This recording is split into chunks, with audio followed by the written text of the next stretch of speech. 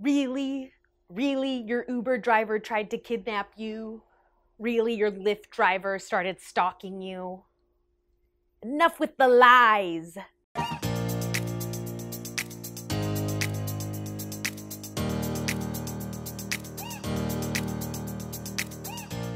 Hi guys, welcome back to my channel, or welcome to my channel if this is the first time you're seeing my face. My name is Jacy and I have a story time for you guys.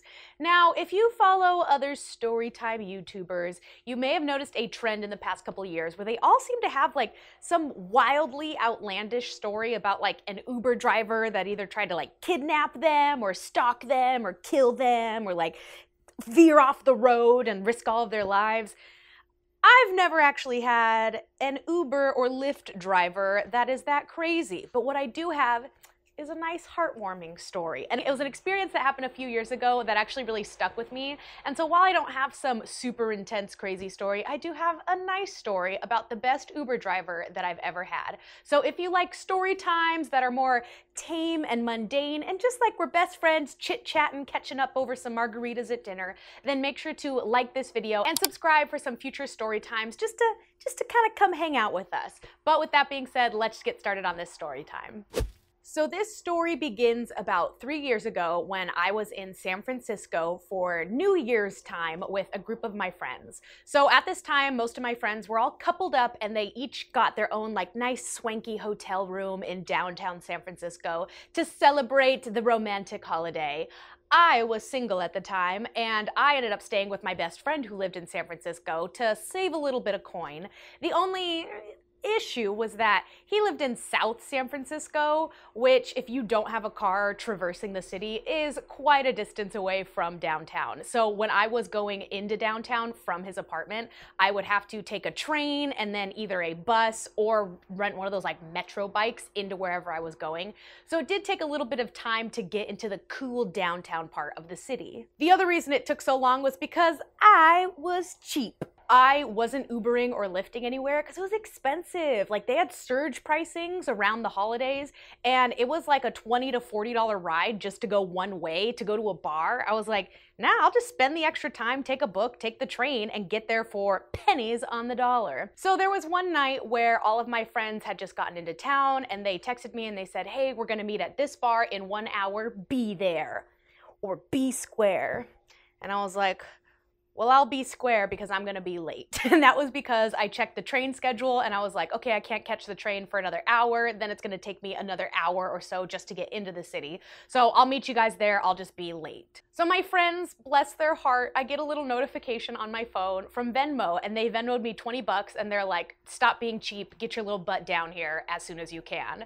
And already I was like, oh, that's so nice. Like they sent me money just to like not have to take the train and to Uber there, which I thought was so sweet. So already my night was off to a great start.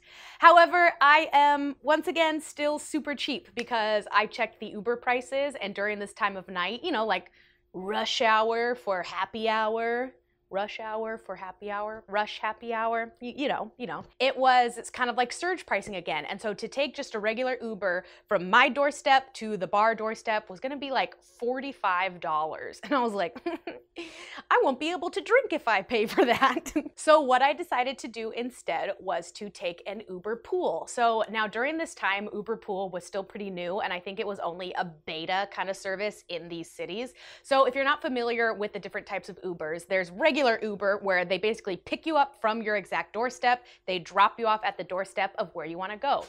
Uber Pool is a little bit more economical. You tell them where you're getting picked up, but you have to walk to a general intersection. So like at the most 2 or 3 blocks, they'll pick you up from that general intersection and then drop you off in a general intersection of where you're going. So it's not quite doorstep to doorstep, but it just saves a little bit of time. And the other thing about it is that Uber Pool comes from carpool. And so there are other people getting picked up along the way. So it does take a little bit longer because there are other passengers that need to get dropped off en route to where you are going. But the trade-off is that you do save a significant amount of money. So to Uber Pool was still gonna take me quite a bit of time. I think the range it gave me was between a half hour and an hour compared to like 25 minutes if I just did a direct Uber. But it was only $20 and I was like, that's good enough for me. So I walk to my intersection to be picked up by my Uber driver, whom I will call Gerald. So the car pulls up and I see that there are already 2 people in the back seats, which sucks because that means I have to get the front seat. Now, I know I'm a talker. I know I like talking to new people and, making new friends. But when it comes to Ubering, I hate talking to people. I don't know why. I hate talking to my Uber driver. I think it's because it's like forced small talk just to kind of fill the time and fill the silence, knowing that I'll never actually see this person again. Whereas like in my regular day-to-day life, I consider it more like networking or like add me on Instagram, we could be friends. When it's Uber drivers, it's kind of just like, it feels like they're bullying me into conversation. And so I'm not the biggest fan. So I was like, dang it, I'm in the front seat. But that's all right, that's all right. So I hop into the passenger seat, and to my luck, the Uber drive for the next like 15 minutes was very quiet. There were 3 of us in the car and nobody was really talking. Some people had headphones in. We were kind of just vibing, and our Uber driver had like a Motown R&B station kind of playing, which is music that I enjoy. So I was like, all right, we're just vibing at this point. So passenger number 1 gets dropped off, passenger number 2 gets dropped off, and then sure enough, it's just me left in the car in the front seat, which is kind of funny. And so a song comes on the radio that I am familiar with, and I'm kind of just like, pretending I'm in a music video, as one does, where I'm just gazing out the window, watching all of the San Franciscan cityscape fly by, and I'm mouthing this song. And my Uber driver, Gerald, he looks over at me and he goes, "Excuse me," which I thought was really cute. He goes, "Excuse me." I don't know why that was so cute, but he goes, "Excuse me, do you know this song?" And I was like, "Yeah, I kind of do." And he goes, "Do you know who sings it?" So I look over at him and I kind of coyly answer. I'm saying, "That's actually really funny because I do know this song. It's a song called If This World Were Mine." And I tell him, I know this song by Marvin Gaye and Tammy Terrell, who you guys know is the singers of Ain't No Mountain High Enough. And I was like, I grew up with this song, but I can't tell who's singing this version. I was like, it sounds like Luther Vandross, but I don't know who the girl is. So I know this song, but I don't know this version. And he goes, "That's what I'm saying." He was like, "I know this song, but I can't figure out who's singing it." So we're kind of chit-chatting back and forth, and we start guessing. We're like, okay, that's for sure Luther though, right? Yeah, that's Luther. Who could this girl be? Could it be this person or this person? So I pull out my phone and I Shazam it, because that was cool 3 years ago. And it says it was, sure enough, Luther Vandross and Cheryl Lynn. And he was like, "Oh, I don't know Cheryl Lynn." And I was like, "Oh, I don't either." But hey, we figured it out. At least we're on the right track and we kind of identified it clear enough. So at this point, I'm kind of talking to him and I look over to him and I realize that he reminds me so much of my dad. He was a small little black man with a mustache listening to Motown and R&B. That's my dad in a nutshell. So despite not usually loving talking to my Uber drivers, I was looking at Gerald here and I was like, all right, you feel familiar, you feel safe, but also we have some shared interests. So I will open myself up to conversation. So we kind of start talking and he's like, "Okay, so you like R&B and Motown. How did you get into that?" And I explained that, "Oh, like I grew up on this stuff. My dad loves listening to this music. The Temptations, Stevie Wonder, Luther Vandross, the Four Tops." I could go on, but I'll spare you guys. And so he was saying, "Oh yeah, I love that music too. So do my kids." And actually, fun fact, my son has played in the band several times for Earth, Wind and Fire, like in their concert touring band. And I was like, "Wait, what? That's insane. Tell me more about that." He goes on to explain that his son has like a doctorate in music, I guess is the word. His son has a doctorate in music and has toured with several of these bands and artists that I had heard of. And I was like, "Wow, that's amazing. Like your son sounds really talented."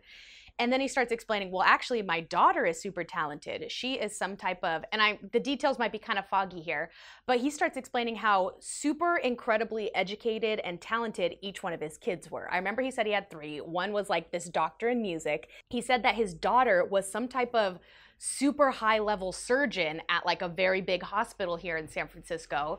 And she is like one of the highest ranking females in all of the hospital. And I was like, wow, that's insane. His 3rd kid, I remember him explaining, was in engineering and also super educated and super well off. So as he's telling me about his kids, I say, "That's amazing how educated and talented all of your kids are. You must be so proud." And he goes on to explain how In raising them, it was super important in conveying to each of them that as Black individuals, they're going to face twice as many hardships and obstacles in climbing the corporate ladder. But because of that, it was so much more important for them to overcome those disadvantages and be the first and the best in their respective industries in order to kind of like break all of those glass ceilings for future generations. And I am sitting there like, oh my gosh, this is literally the most inspiring like story I've ever heard. So then he kind of turns it on me and he says, well, tell me about you. What's your career field? What are some of your dreams and goals? And I say, well, I'm in marketing and I'd love to be able to move up and make a difference and someday create my own brand. Like, I'm not really sure. And he starts preaching at me the way my dad preaches at me. So my dad doesn't get mad. He lectures at you like a preacher, and he brings in all this worldly knowledge to kind of like teach you a lesson in that sense. And the way Gerald started talking to me reminded me so much of my dad, where he was saying, you know, you are going to face intersectionality in your life where you are technically a woman of color, you are a female, and you're going to have disadvantages that you're going to have to overcome. But as long as you are a strong, independent, powerful woman, like, you absolutely can do it. And I'm sitting there getting driven to a bar in San Francisco being like, yeah, I am a strong, independent woman, and I'm gonna beat those boys and break glass ceilings and be the CEO of a company someday. Yes, Gerald, yes. Anyway, so he says to me, and this is the part that I remember the most, he goes, yeah, I'm really passionate about this because I was one of the first Black men to ever receive a doctorate from my university.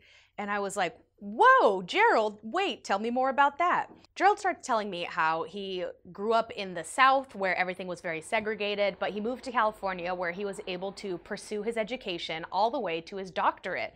And I said, wow, what's your doctorate in? And he says, education. I'm actually a professor here at the University of San Francisco. And it was like, Gerald, what the hell are you doing driving me around in an Uber?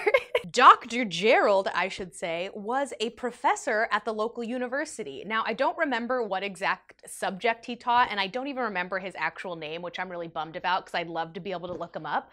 But I kind of look over and I was like, Gerald, I mean no offense as my surrogate father for this drive right now, but what the hell are you doing driving Uber? And he explains to me that recently his wife had passed away. The love of his life, who he had been married to for over 45 years, passed away.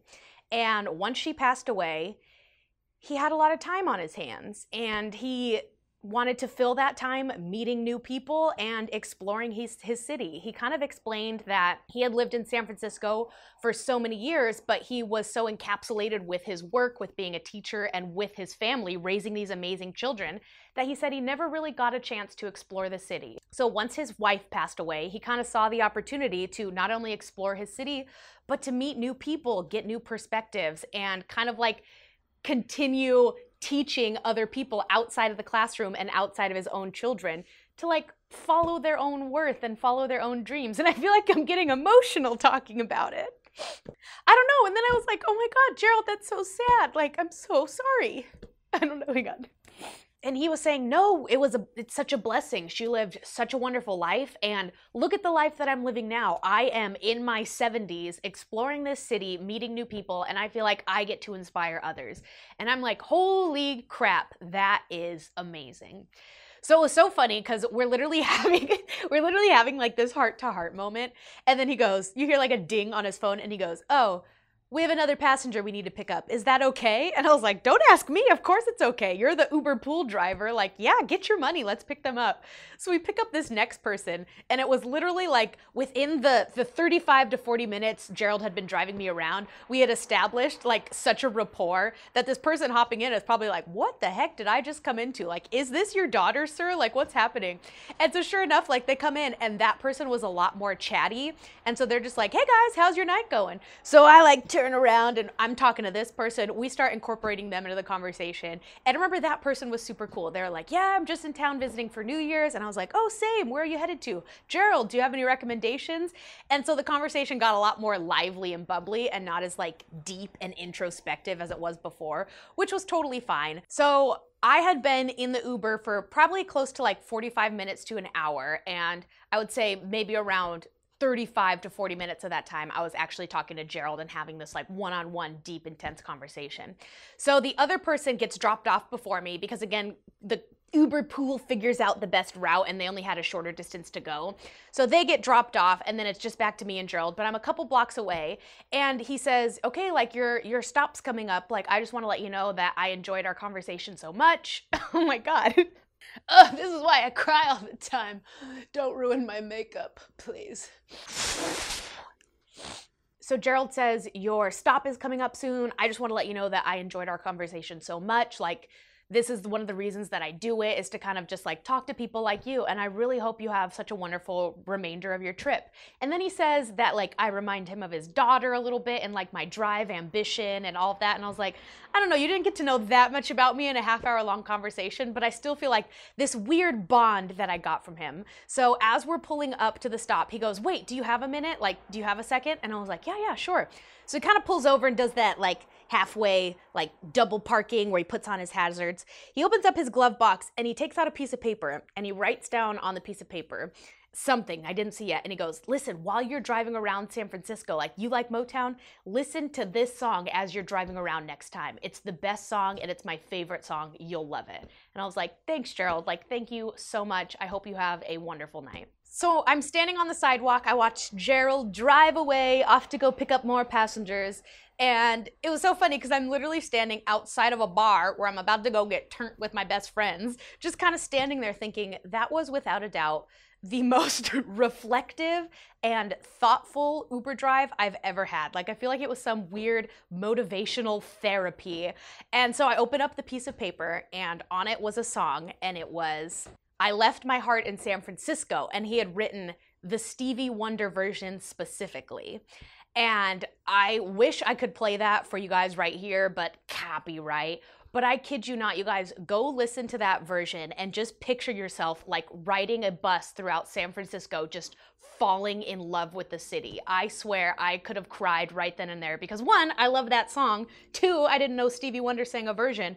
But 3, I felt like Gerald shared a little piece of himself with me, and that like my whole trip I would be thinking of him and just thinking of how like inspiring that whole drive made me feel.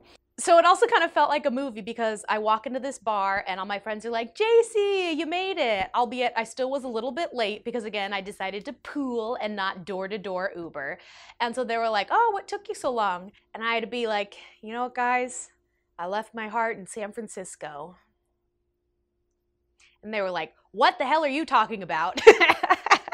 So I ended up telling about the whole Uber drive later, and they were just like, oh, that's really cool. Like, glad that worked out for you. And I was like, yeah, thanks so much for sending me the money, because I probably would have just taken a train up to this bar and I never would have met Gerald, and I would have never lived my life as I do today, reminding myself that I am a strong woman and I need to break the glass ceilings in order to create a better future for future generations. So thank you, Gerald. And thanks to Dad, because there was something about Gerald that just felt like my dad was wearing a disguise to kind of teach me a life lesson as I'm about to go puke out my brains from getting too drunk with my friends. So thanks to both of you guys. So that was my story of the best Uber drive that I've ever had. I've had really good experiences with some of those ride-sharing apps, but I'd love to hear some of your stories. You know, I feel like there's so many crazy experiences out there. I'd love to hear some of the good stories that you've had. So let me know down in the comments if you created a bond with an Uber driver or if you've had a really inspiring conversation with them as well, because I think the world could use a little bit more positivity and a little bit more truth to some of these stories, you know? Even if it is a little bit more mundane, I think those are a lot more inspirational. So thank you guys so much for checking out this video. I know it was a short and quick one, but I wanted to share with you guys. So remember to subscribe if you want to hear future story times, and I will see you next time. Toodles!